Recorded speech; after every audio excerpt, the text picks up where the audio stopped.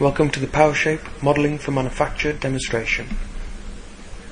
This is the boot frame demonstration showing modeling for manufacture, that is assessing and preparing a part so that it is suitable for the chosen manufacturing process. The part we're looking at is a pressed steel part that makes part of a boot frame for the automotive industry.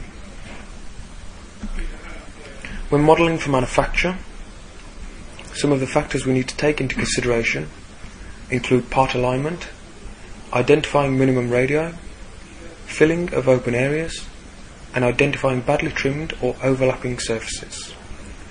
This list is not exhaustive. However, it highlights some of the key factors that will be shown within the demonstration.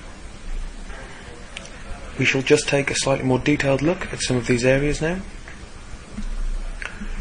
First of all, we'll be looking at part alignment. We'll be using PowerShape's undercut shading to identify areas with a negative draft angle. We'll then be creating and editing work planes to remove or minimize the undercuts and correctly align the part.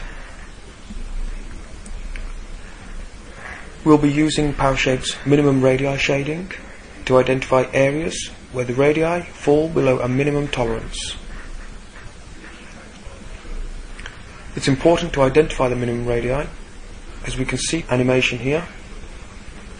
What can happen during pressing if the corners are below a minimum tolerance? You can see highlighted in red that high levels of stress or strain have been placed on this area of the pressing. To rectify this, we can either increase the size of the fillet in the corners or create a relief in the corner, as is shown here, and we can see that this has removed the highlighted or red areas. Next, we can look at trimming and the filling of open areas. We'll be using PowerShape's unique automatic surfacing wizard to generate surfaces from wireframe. That is, selecting wireframe, then open up the surfacing wizard to automatically generate the most appropriate type of surface for that area. We'll be showing the benefits of the watertight wizard to identify problematic areas. We can take a surface model, convert it to a solid. Whilst doing so, we can run it through the watertight wizard, which will check that all surface edges match to within a specified tolerance. Any areas outside of this tolerance can either be automatically fixed from within inside the wizard, or we can use the wizard to highlight these areas and come back and manually fix them later.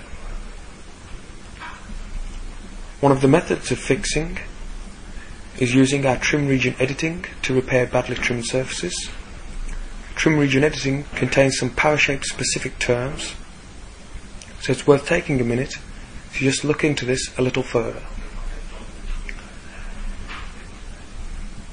Trim region editing contains two areas: the creation of P-curves and the creation of trimming boundaries. A P-curve can be created on a surface. Points that influence the creation of the curve are called P-points, and then P-curves can be used to guide trimming boundaries. In this example here, we can see we have a surface with a number of P-curves highlighted in red. Following the P-curves, we can sketch a trimming boundary.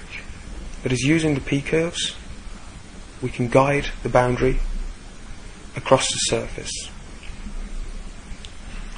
You can see the result of this trim region editing. The boundary that has been created from the P-curves has trimmed back any unwanted areas of the surface. So to achieve this completed model that is suitable for manufacture, some of the key features we'll be showing include undercut shading and surface inspection. We'll show how to quickly and easily generate and edit work planes, show surface creation techniques, we'll show the highlighting of minimum radii.